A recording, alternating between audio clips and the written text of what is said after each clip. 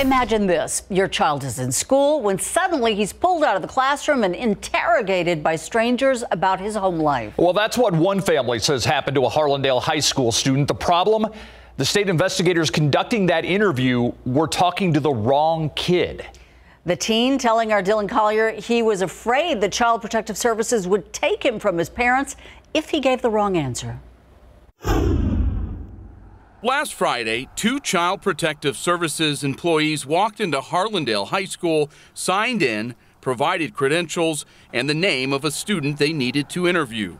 Front office staff pulled this teenager. I was in fourth period and I was doing my work. After being walked into a room, the 15-year-old, whose identity we are not revealing, says one of the female CPS investigators asked him questions about himself. I was frightened. My hands were sweating a lot. I was scared.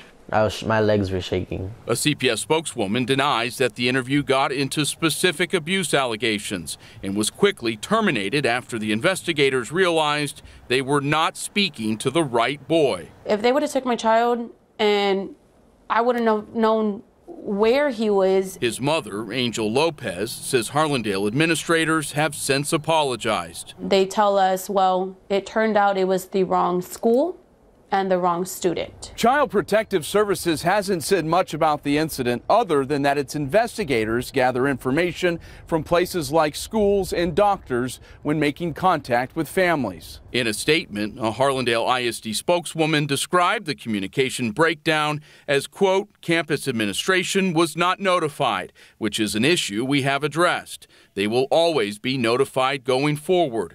CPS did not have the child's date of birth. So the staff at the front office pulled the student whose name matched their request, adding that CPS is given this sort of access because a student's safety could be in danger. Lopez said she plans to file formal complaints against both the district and Child Protective Services. It scared me.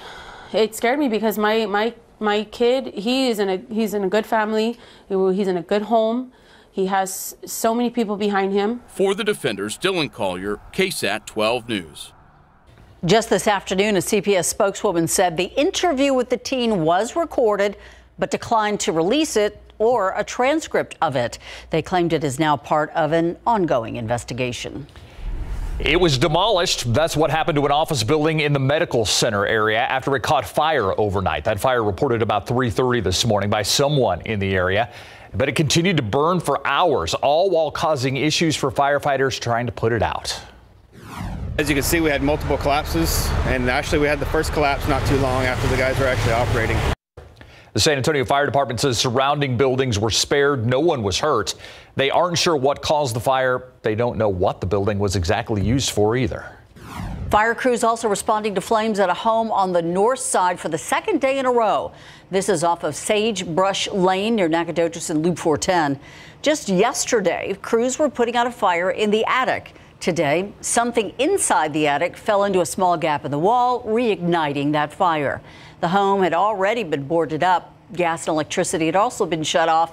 No one was home at the time, but damage is estimated at about $100,000. We have learned the names of the two people who died in a murder-suicide on Wednesday. They are 23-year-old Stephanie Giselle Garcia and 26-year-old Ardell Julius Couch. Investigators believe Couch shot Garcia, then turned the gun on himself. Garcia died at the hospital. The Bexar County Sheriff's Office described this as a case of domestic violence. We are working to learn more about a man who was killed on the east side this morning. He was one of three people shot outside of a home on Belmont near Geaver Street. This shooting happened around 1:30 this morning. Two others were shot and they were sent to the hospital. Their condition right now, we don't know. We do know San Antonio police found about 75 shell casings at this scene. They also took some people in for questioning, but at last check had not made an arrest. All right, listen to this, $850,000. That's how much money a San Antonio woman embezzled from a Castle Hills business. Now she has to pay it back and spend 33 months in prison. This is 48-year-old Cindy Ellen McCarthy, who federal authorities say paid her personal credit cards with the company's bank account from November 2012 to July of 2018. Altogether, there are about 200 transactions. This is just heartbreaking. At least 50 people were killed and more than 100 others injured when two rockets hit a train station in Ukraine. The rockets struck the hub at the same time that thousands of people were there trying to flee the area. Among the victims killed, at least 5 children. The U.S. Embassy says it will hold Russian President Vladimir Putin accountable, but the Kremlin is denying responsibility. It has taken 232 years and 115 prior appointments for a Black woman to be selected to serve on the Supreme Court of the United States.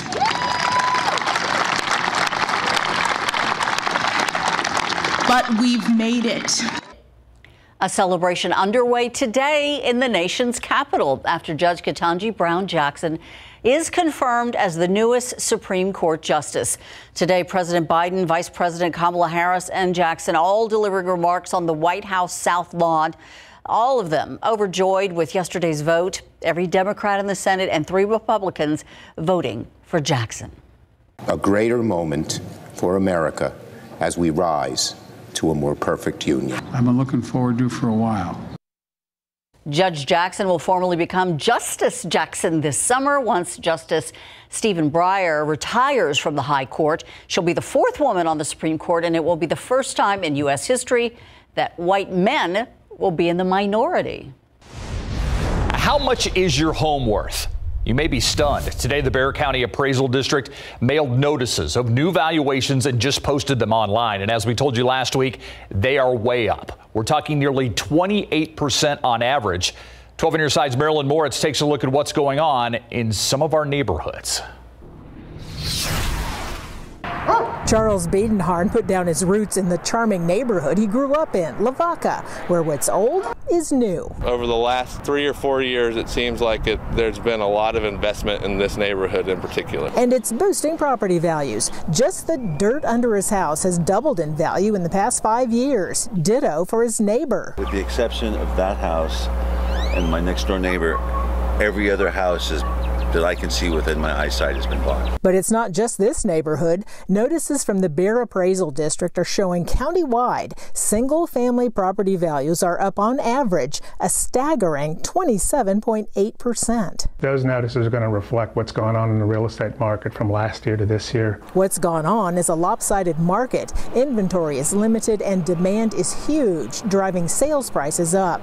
We checked the listings for Lavaca. For example, this property is more than 100 years old. It's gutted inside, but it's for sale, listed at $395,000. The value is the location and the land. Lavaca is not only one of the oldest neighborhoods in the county, it's one of the hottest too. From kind of what I'm hearing, I think entry-level houses down here are starting probably at $500,000 now, and which is wild. Badenharn says he bought here because it's home. It turned out to be an investment too. Marilyn Moritz, KSAT 12 News. Live look outside with traffic authority cameras, and you can see not a lot of traffic out there on this Friday afternoon. 281 at the quarry, light traffic, everyone moving along just fine. Yeah, it looks pretty good. Abundant sunshine again today. That's resulted in another big temperature swing this morning. A lot of us started off in the mid to upper 40s, but we've made it into the 80s. Check out your Weather Watcher temperatures. A big thanks to our Weather Watchers for sending in temperatures this afternoon. On Friday, 86 in Del Rio, 86 Floresville, upper 70s across parts of the Hill Country, 81 in Lavernia, 82 Seguin, and 79 in New Braunfels. So warm out there now under abundant sunshine. And if you're heading out for any evening festivities, maybe Nyoset will be warm to start, but once the sun goes down, we'll get those temperatures in the 70s, eventually the upper 60s, low humidity, light winds. You really can't ask for better weather tonight. Things start to change a bit this weekend. I'll walk you through your weekend forecast, get you a look at what you can expect if you're heading out to Flambeau tomorrow night, and also an update on next week's rain chances. All that will be along in just a bit. Thank you, Katie. We've officially wrapped up the 2022 Fiesta Battle of Flowers Parade, and the cleanup has begun. Yeah, crews with Public Works wasting no time this afternoon clearing the parade route as they get ready for tomorrow night's Fiesta Flambeau Parade, which starts at 7. One of the traditions of the Battle of Flowers returning this year as thousands of people converged on downtown this morning. Yeah, the parade taking a new route this year because of all the construction going on along Broadway. But that didn't stop people from waking up bright and early, even camping out last night to claim their spots. All of it, of course, an annual tradition brought back this year in full force. I've been here since yesterday, since 8 o'clock. How early did you get here? We woke up at 4, but got here around 5 o'clock. Same feeling when I was 5 years old. You've been coming since you were 5 years old? The parade, yes, sir. With my mom, my family. And you know what? We're going to do it again tomorrow night. The 2022 Fiesta Flambeau Parade kicks off at 7 o'clock. KSAT's coverage starts at 6 o'clock. You can watch the live broadcast right here on KSAT 12 or on any of our streaming platforms.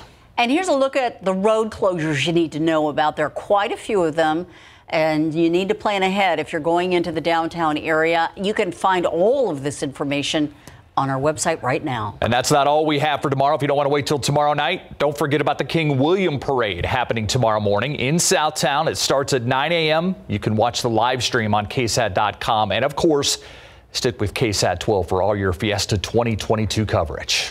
We have more Fiesta 22 coverage coming your way, though. You are looking at a live picture of UTSA's main campus. And there's something going on called Fiesta Fit Fest.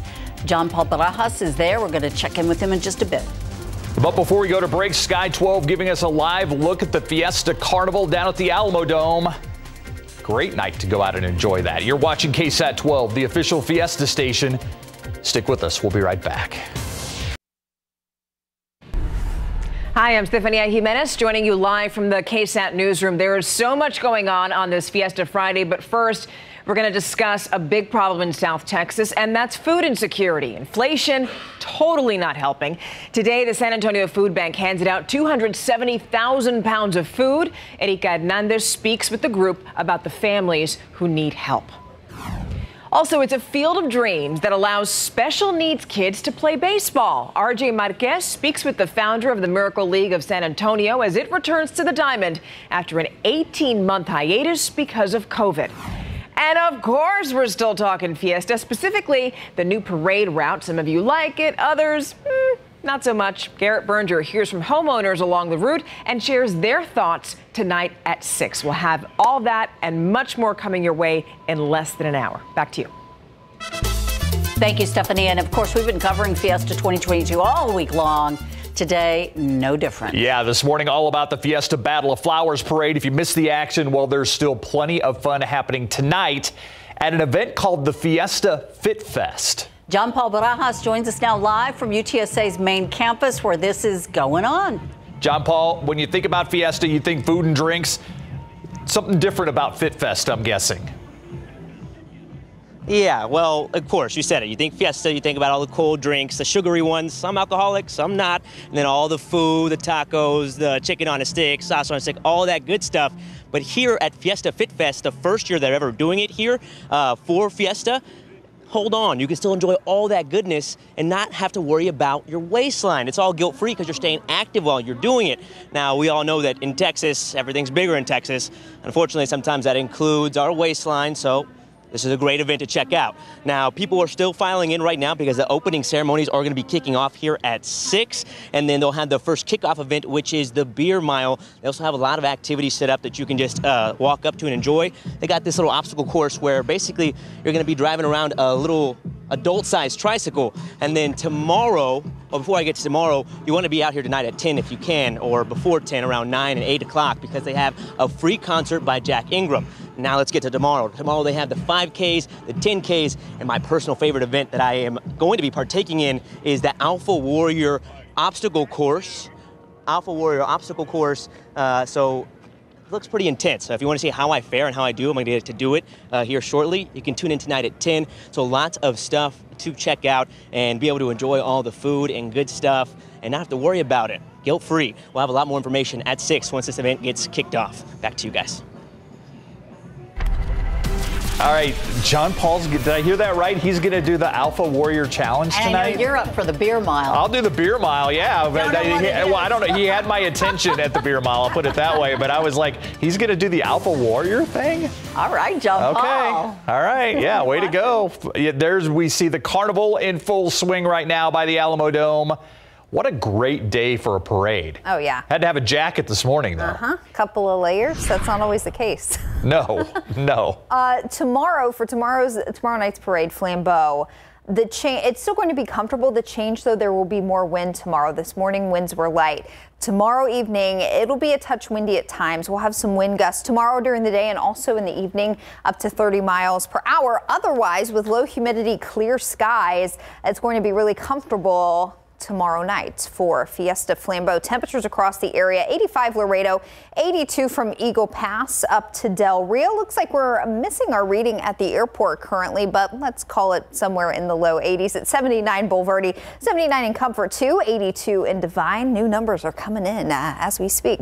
Our air is still so dry.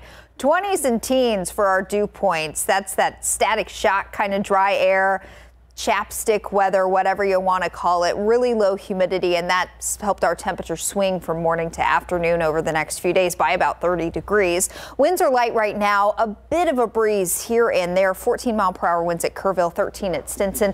Mainly, though, winds are light. Things will be changing tomorrow, though. By Saturday afternoon, out of the south, breezy conditions, even a little windy at times tomorrow. Our sustained winds between about 10 and 20 miles per hour for the majority of the day, and some wind gusts up near 25, even close to 30 miles per hour at times on Saturday. So that'll be a change tomorrow.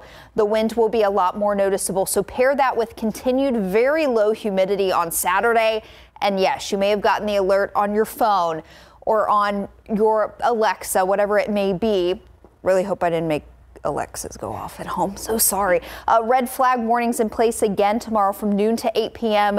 We're going to continue to see these issued. You guys, anytime we have gusty winds, low humidity in place, until we can get rounds of good soaking rain to get this drought under control, we're going to continue to see these to be issued likely over the coming months. So kind of just get used to this. And again, this means that fires, if they start, they can spread very rapidly. So please avoid any outdoor burning tomorrow. Our humidity does start to increase during the back half of the weekend. By Sunday night, our dew point numbers will go from the teens, 20s, where they are now, back into the 60s. That means it will start to feel a bit more muggy by late in the weekend and into early next week. Now that coincides with rain chances in the forecast, but these are not rain chances to get too excited about at all.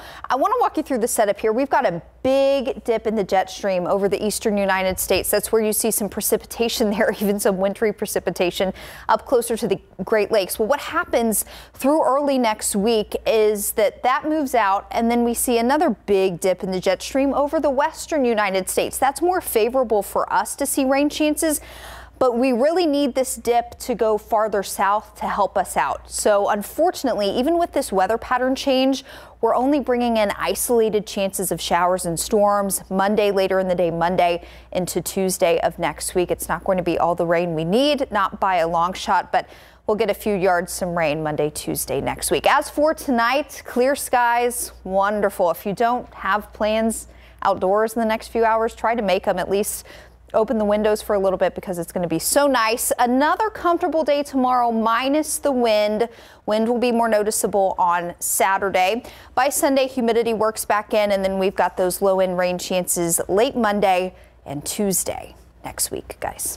All right, Viva Fiesta. Absolutely. One more weekend. All right, the math pretty easy for the Spurs right now. Yeah, you got to win out to have a shot at home court advantage in the play-in tournament against New Orleans. When we come back, we'll tell you why that is. And the state game's underway finally at Morgan's Wonderland when we come back. Our San Antonio Spurs must win out their remaining 2 games of the regular season. The New Orleans Pelicans must lose out in order for San Antonio to catch New Orleans for the 9th play-in position and the home court advantage that goes along with that one game. That's after the Spurs lost to the Minnesota Timberwolves last night, and the Pelicans beat the Blazers at home. The Spurs got off to a slow start. Anthony Edwards took advantage of that, scoring 15 of the T-Wolves' 30 points in the first quarter. But Devin Vassell hits back-to-back threes to trim the Wolves' lead to 7 at the half. Now, the Wolves would get up to as much as 18-point lead, but in the effort to get Edwards 50 points. The Spurs come back. Back-to-back buckets by Joshua Primo. 2 free throws cut that lead down to 4 with just over 8 seconds to play. That's as close as the Spurs could get. They do. We went down 19 or something like that. Still kept fighting. So, and we kept fighting. I'm proud of me and my teammates, all our coaches. We kept fighting. And on top of that, we don't have our all-star, our starting point guard. So that tells you a lot. All right. Last home game of the regular season. That'll be tomorrow at 7:30 against the Warriors. Now, that game against the Warriors be the Spurs' final home game of that regular season. In addition to that, it is a fan appreciation night. We'll also give the Silver and Black an opportunity to salute the man who brought the Spurs to San Antonio in 1973, B.J. Red McCombs, as part of the original ownership group. Spurs head coach Greg Popovich recalls meeting Red, who is now 94 years young, for the very first time. You just fall in love with the guy. He's bigger than life, is what I really mean by that. I can remember the first time he walked in the gym in his big cowboy boots and his fur coat and that big hat, and I had no idea where I had landed. But learned a lot from him, and he's special to a whole lot of people.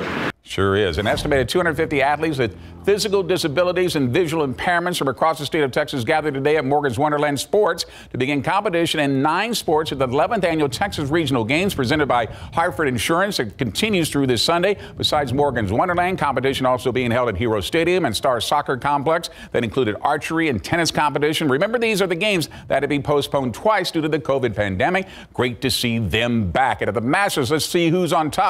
The hottest golfer right now, the PGA Tour, Scotty Scheffler, leading by 3 strokes, and he's still on the course at 13. Tiger Woods 1 over, but also still on the course. Can improve on that before the cut line is announced. And +1, he'd make the cut right now. Right now, he would, yes. All right. Thanks, Greg. We'll be right back.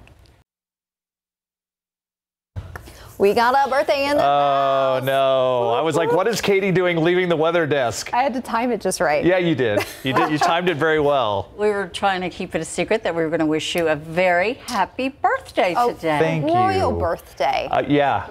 One would say. I don't know about that. But Sir Steve Brewster. Yeah, exactly. Thank you. Happy birthday. Yeah. 35 years old. Yeah. Add 20.